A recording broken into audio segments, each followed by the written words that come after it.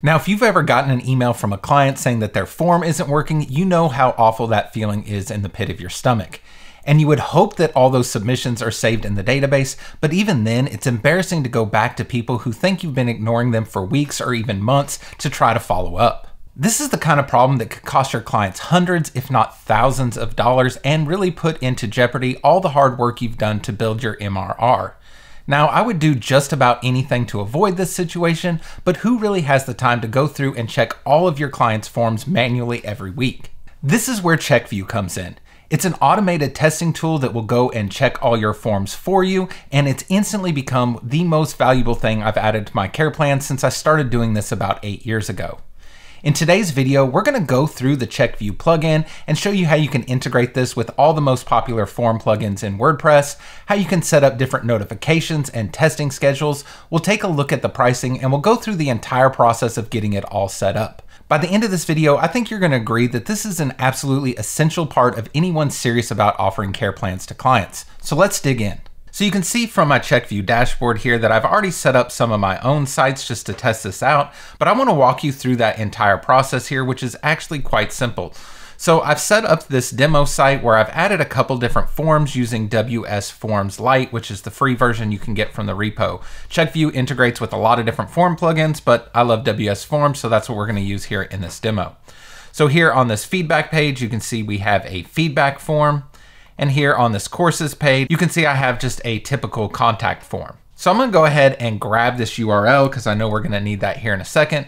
And back in the CheckView dashboard, we'll hit add website and we'll paste in that URL I just copied from my clipboard and hit add website. Now I don't have the CheckView plugin installed, so it's going to tell me that right away. So we'll hop back into my install here and go into the dashboard, plugins, add new, and I'm going to search for CheckView. Here we'll go ahead and install this plugin and activate it. And now if we go back into the dashboard and check that plugin installation, we'll see that it now successfully connects to the website. So we can go ahead and click this button and go into that website. Now, of course, we don't have any tests set up here. So the first thing we need to do is set up a test flow. So we'll go ahead and click this button. And here we're going to select WS Forms. It's going to list any form plugins you have installed on the website. Obviously, I just have the one.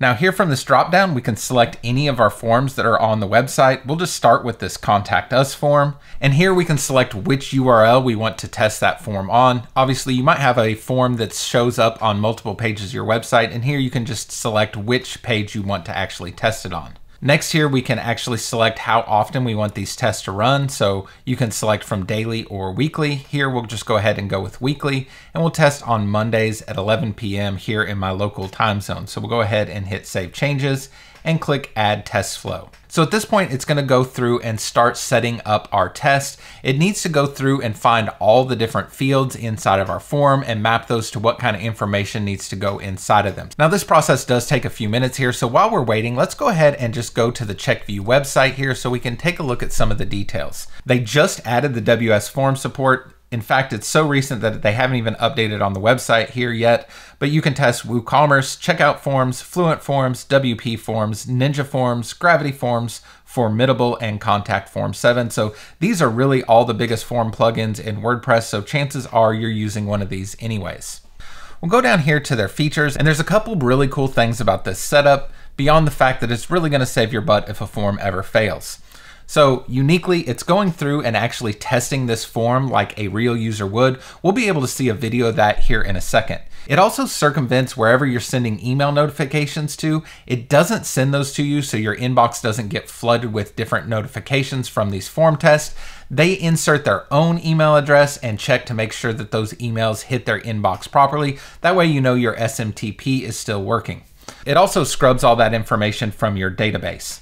So you can go through and check out all these different features here, but let's take a look at the pricing. So if I scroll up here and go to the pricing page, we'll see there's 3 different plans to choose from. You can see kind of the basics up here, and there's also a comparison chart further down. But the biggest difference between these plans is how many tests you get. So you can see in the Essentials plan, you get 250 tests, 1,000 tests in the Plus plan, and 2,000 tests in the Advanced plan.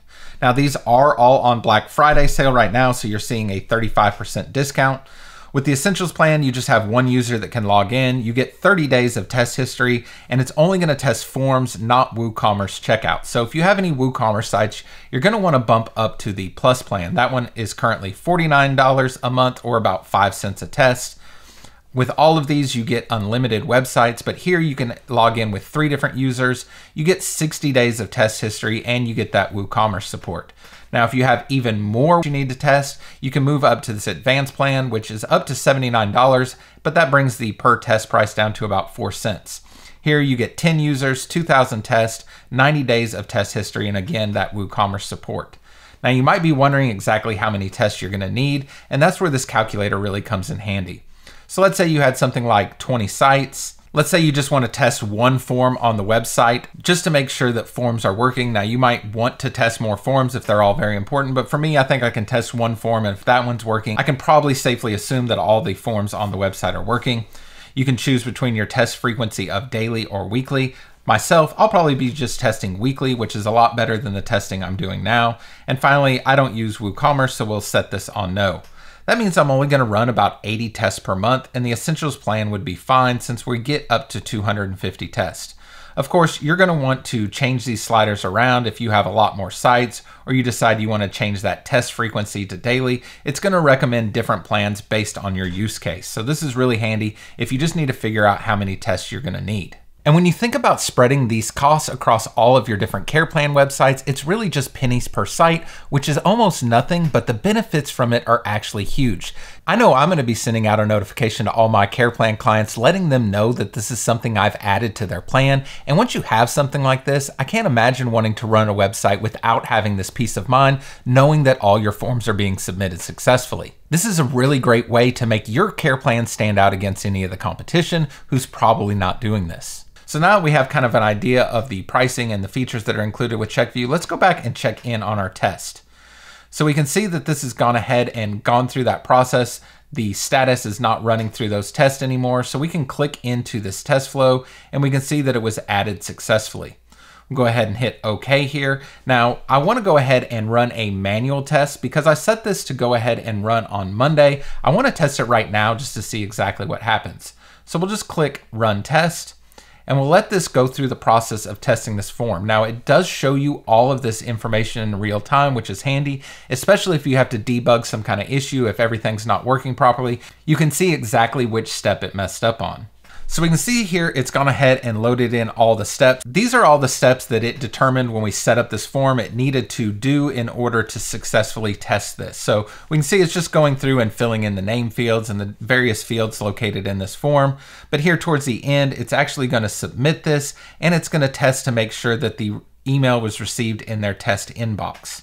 So after just about a minute or so, we can see that everything got a green check mark on here, which means the test was successful. And if we scroll down here, we can actually see a video recording of this test, which did take 1 minute and 7 seconds. So I'll go ahead and hit play on this video here. And we can see as CheckView actually works through this form, it's just filling in first names, last names, email addresses. It's smart enough to know the field type and put the appropriate kind of information in here. Here you can see it's actually putting in that test email address to make sure everything's submitted properly. And it's going to wrap up by going ahead and submitting that form, which it's doing now. And we can see we got to our success message. So this is a great way to debug if there's any issues. This video will give you some kind of sense. But you'll also have the ability to click into any of these steps and see a screenshot of what it looked like when it was filling in that individual step. There's any JavaScript logs in here and network logs as well. Again, really helpful if you're having to debug any problems. You can also download this HAR file, which you can send to CheckView in case you need any kind of support on a form that's not connecting properly. So if we go back to the website level here, this website is called Repeater. That's why we're seeing that here. We can see all of our test flows here. If we wanted to add another form, we would just go to Add Test Flow. If we click back into this form, we can go into our settings here, which will allow us to edit the schedule or notification. So the schedule we set up when we set up this form, we went ahead and selected a weekly test on Monday at 11 p.m., but the notifications isn't something we looked at. By default, it's going to use our global notification settings, but we can uncheck this and set up a different set of notification instructions on a form by form basis. So we'll uncheck that box here and we'll turn the enabled to enabled. and then we can fill in which email addresses we want to get notifications from when CheckView runs. So by default, it's just going to use the email address you set your account up with. So we can leave this blank and it will go to me directly. But if you had a form where you wanted to send notifications to a specific email address, you could put multiple of those emails in here. Just make sure that you comma separate them. You can also change the frequency of when you get notifications. So by default, it's going to use these global settings, which we'll go look at the global ones here in a second, but you basically get 3 options. You get an email every time a test fails on this form, and then once it passes again, or you can just get a notification one time after a test fails, and then once it passes again. Finally, if you just want to make sure you know CheckView is doing its job, you can send a test every time a test fails or passes.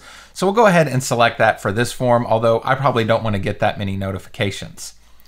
Like I said, all of this is going to default to your global settings here, and you can get to those by clicking your account up here and going to organization settings, and then to notifications. And we can see here on our test flow notifications that we have those set up to go to my agency's email address and every time a test fails or passes. By default, I think I want to set that to every time a test fails and then once it passes again. So we'll set that as kind of my default notification schedule. Now, since we just ran a test and we had this set to send us a notification every time it passes or fails, we did get this success email in my inbox here. So this is the email you'll get if it passes. It's just going to show you which form on which website and what time the test happened.